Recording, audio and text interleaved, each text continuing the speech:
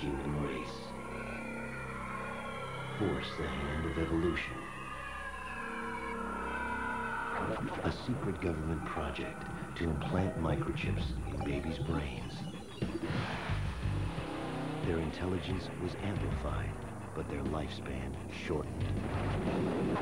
Then the order came down: bury the project, eliminate the witnesses. Ed Bellamy knows too much, so they framed him for murder. He hit the road with the only friend he's got left. Maybe he can outrun them, but he can't outrun his mind. It's coming apart, dream by dream.